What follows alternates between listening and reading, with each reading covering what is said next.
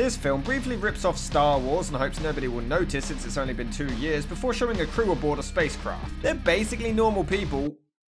Wait, what are these guys doing here?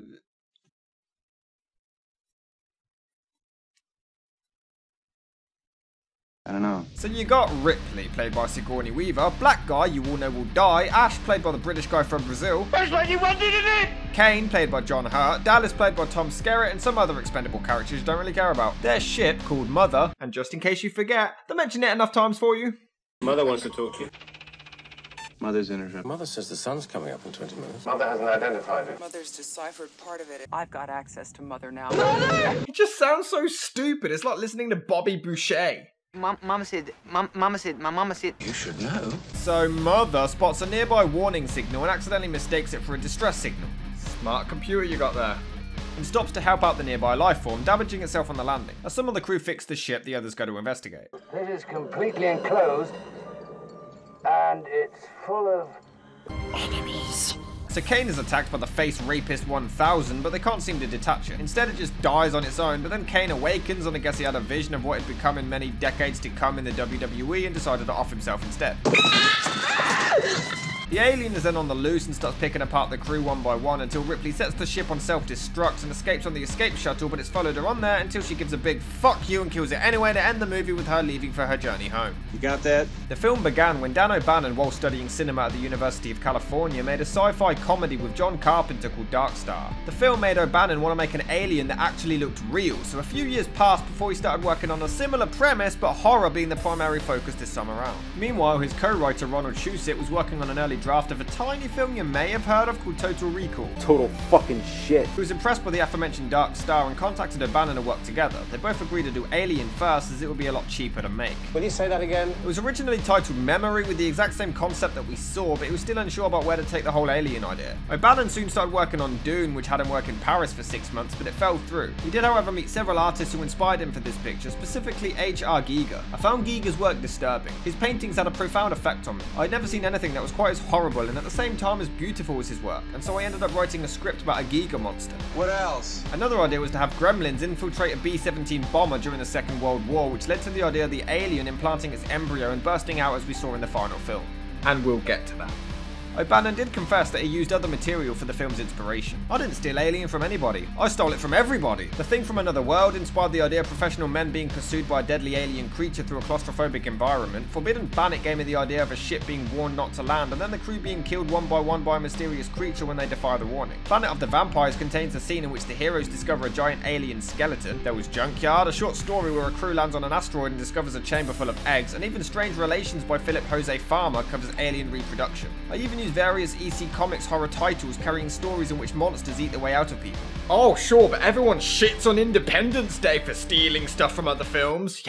Yeah, I hate this planet. Will you just listen to the man? After the screenplay was completed, the duo pitched the script as Jaws in Space to several studios before finding a deal with Brandywine, who had ties with 20th Century Fox. However, the studio weren't too happy and made many rewrites to the script which did not set well with O'Bannon or Shusett. They weren't good at making it better, or in fact at not making it worse. They were just attempting to justify taking my name off of the script and claiming it as their own. The rewrites that they did make we'll go into later because yep, they are so fucking stupid. You're gonna do what? 20th Century were a bit weary about funding the film at first, but after the success of Star Wars just 2 years prior, science fiction was red hot and they greenlit it with a budget of $4.2 million. During pre-production, O'Bannon naturally assumed that he was going to be directing, but Fox had other plans. Walter Hill, one of the douches who made the rewrites, was approached but declined due to other projects as well as being uncomfortable with the amount of special effects needed. Peter Yates, Jack Clayton and Robert Aldrich were all considered, but O'Bannon and his team felt they wouldn't take it seriously and instead would treat it like a B-monster movie. Ridley Scott was approached after his debut feature The Duelists and he quickly accepted. He made some storyboards which Fox was so impressed with they actually doubled the movie's budget to $8.4 million. He came up with the designs of the ships and spacesuits inspired by 2001: A Space Odyssey and Star Wars, but he was hell-bent on making it horror as opposed to fantasy, describing it as the Texas Chainsaw Massacre of the sci-fi world. Let's go with it. All of the characters were written as unisex and could therefore be interchanged during the casting period. A clever concept to decrease cliché characteristics usually set for one particular gender or the other. In fact, they did this specifically to avoid what they called the final girl phenomena. You know, the cliche in horror movies having a woman in danger on the run from the killer and taking him on in the climax, which ironically happened anyway, despite this technique. Anybody want to say anything? Harrison Ford was originally offered the role of Dallas, but turned it down. Peter Mayhew was offered the role of the alien, but turned it down. And Kay Lenz auditioned for the part of Ripley, but didn't get it. Veronica Cartwright herself also auditioned for that role, but instead was cast as Lambert. The part of Ripley came down to Sigourney Weaver and Meryl Streep, weirdly both college friends at Yale. Balaji Badasia got the part of the alien, but this was his one and only ever acting role. Yep, not even reprising it in any of the sequels. He was discovered in a pub by one of the casting directors who noticed that he was over 7 foot tall with thin arms, perfect for the costume. I really regret that no one could recognise me as the alien in the film, but then again, now that I think back, there was Boris Karloff, Christopher Lee, or other successful actors who began their careers by playing grotesque monsters. The fact that I played the part of the alien, for me, that's good enough. Legally, I'll be given the opportunity of doing a follow-up if there is one. Currently, I'm training for a career in graphic design and commercial art, but not if a film comes along. After the movie, he was very rarely heard of. I can only find one questionable interview online, as well as that quote. There's no other coverage, nothing. Unfortunately, he wouldn't appear in the sequel and suffered from sickle cell anemia. Just months after his 39th birthday, he fell ill and passed away in Nigeria on December the 22nd, 1992. Shooting of Alien began on July the 5th, 1978 and wrapped up on October the 21st that same year in Shepperton Studios near London, England. Shooting would cause a lot of tension as writer Dan O'Bannon wasn't popular with the studio and at one point yelled at director Ridley Scott in front of the entire crew. Furthermore, Scott had 9 producers on set monitoring everything, constantly judging him if he took too long with each take, and after release the studio was sued by A.E. Van Vogt for plagiarism of his 1939 story Discord in Scarlet.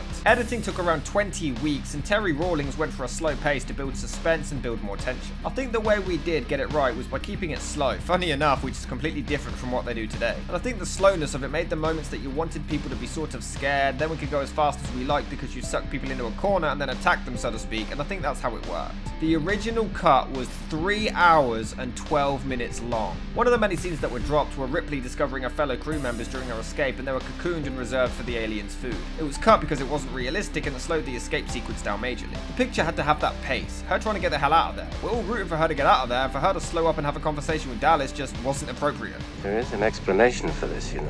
Leading up to the movie's release, a novelization by Alan Dean Foster was published, both an adult and a junior version. How the hell do you make a junior version of this? I don't know yet. Heavy Metal Magazine published a comic strip adaptation and a calendar. 2 behind-the-scenes books followed in 1979. Action figures, board games, Halloween costumes, and video games were all spawned from this classic picture. The movie was originally screened in St. Louis, Missouri, but failed due to poor sound in the theater, but thankfully the second one in Dallas, Texas went a lot better and scared the shit out of the entire audience and was released on May the 25th, 1979. Allegedly, during the first screening, the scene where Ash gets decapitated and Usher actually fainted. Some religious zealots actually set fire to a model of the alien, calling it the work of the devil. I bet The Exorcist went down well then. You have my sympathies. Now, on its initial release, the reviews were actually mixed. The film was an empty bag of tricks whose production values and expensive trickeries cannot disguise imaginative poverty. It's basically just an intergalactic haunted house thriller set inside a spaceship, and it's one of several science fiction pictures that were real disappointments. Ebert did, however, compliment the exploration scene on the alien planet, calling it real imagination, and later put it on his great movies list, gave it 4 stars, and called it a great original. My opinion has drastically changed. What the hell is that? Alien went on to gross an insane $80,931,801 in the United States alone. It won an Academy Award for Best Visual Effects, a Saturn Award for Best Science Fiction Film, Best Director for Ridley Scott, and Best Supporting Actress for Veronica Cartwright, and a Hugo Award for Best Dramatic Presentation. The movie is great. It really is. I don't think it's as scary as everybody says, but it is really, really good. I just want to address the weird little elephant in the room here. So apparently there was actually a lot of sexual overtones in this movie. Yeah, apparently the alien had a dripping vaginal mouth and the implantation was a metaphor for sexual intercourse. Okay, I am the dirtiest minded guy alive, and I never thought any of that shit while watching it.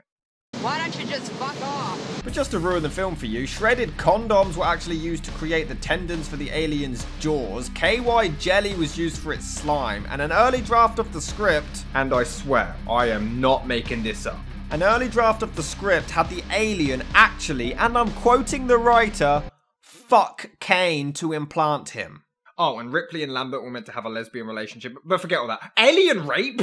It's not my contract to do this kind of duty. Now, I'll say that it's not scary, but before I get to why, it does have some really creepy moments and the suspense is built so well. By the way, why the hell did they bring a cat on the trip? And how did it close the door behind itself anyway? Look, the cat even just watches as the alien eats the guy. A dog would have saved him.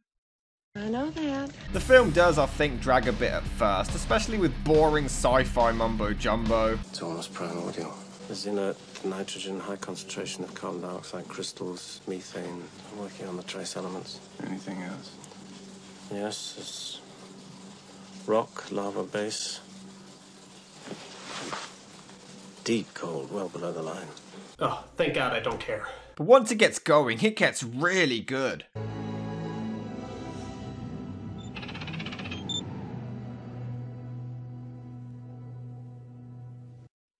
That is so simple, but so creepy. Even just the opening titles are creepy as hell and set the tone for the rest of the movie. The set designs of the ships and the alien and everything are so detailed and so impressive, but I think where the movie shines other than the suspense is the incredible special effects. When the alien bleeds acid, the effects are tremendous. This was thought up by conceptual artist Ron Cobb because the writer couldn't think of a reason why they wouldn't just shoot the alien. Yeah, good point, yeah. Thank you. The alien looks amazing, and they did a great job only partially showing the monster throughout until the final reveal, leaving most of it to the viewer's own imagination. It looks so real, and that's where most movies fail nowadays with shitty CGI. Now, let's talk about the scene that we all want to talk about. This is one of the most famous movie scenes ever, and guess what? I don't find it scary, and it's not because of its time. I find The Haunting terrifying from 1963, but just watch the delivery of it.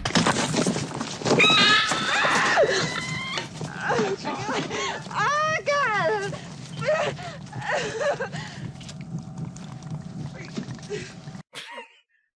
Whoa!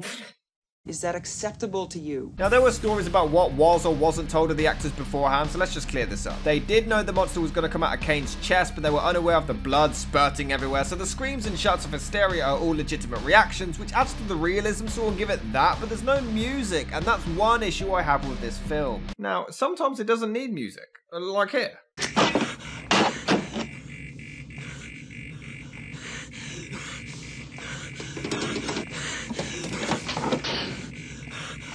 It builds the tension nicely and it doesn't need a score, but big action scenes like this, without music, it just looks hilarious. And since it's one of the biggest scenes in movie history, I'm gonna make fun of it. Hello. Apparently, the acting was actually so good in this scene that Sigourney Weaver thought something had gone wrong and she thought that John Hurt was actually... Hurt? Huh? Huh? Seriously though, that is really impressive. On a serious note, on January the 25th, 2017, John Hurt became the first member of the main cast to die in real life, just like he was in the movie. I'd head for the hills if I was the rest of them. The issue happens here too. How cringy is this without music?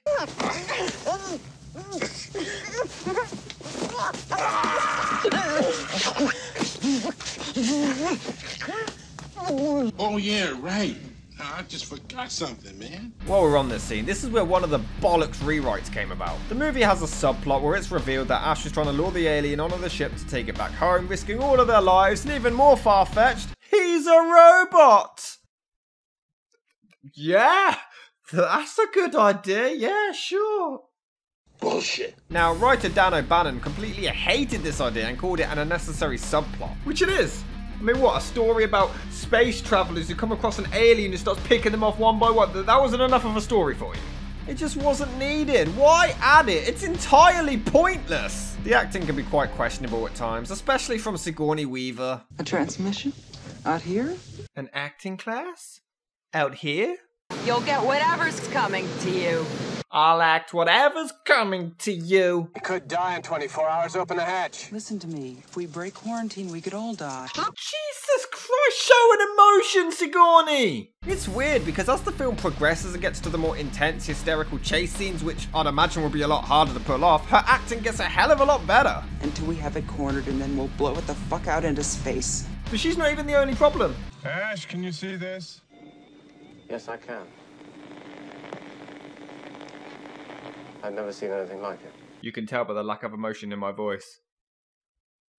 I know he's supposed to be a robot, but he's not exactly keeping it hidden very well. The movie was originally a lot bloodier, but was supposed to end with Ripley's escape, but Ridley Scott wanted a surprise fourth act added on. However, he wanted the alien to bite her head off, then sit in the chair as Sigourney's voice talks over... No. You had a really cool idea there until you had the alien talk with Sigourney Weaver's voice. Just no. You get what you contracted for like everybody else. But the studio would only allow the last scene if the alien died. Regardless, the movie is great at building suspense. You can see the amount of influence this film had in the future. Movies like Jurassic Park ripped off scenes from this, and it really did take the world by storm. So many other movies tried this whole no one can hear you scream in space shtick like in Sunshine, and no matter how good they might be, they just won't ever capture the same charm or impact that this one had. I'm usually not keen on the flickering light style of direction, but it worked here in many scenes, and if you play the film after the credits, you can hear the sound of a pod opening, hinting a sequel which actually followed. And that's a film we'll be talking about another time. What do you think of the Alien franchise? Let me know in the comments below, and I'll see you all next time.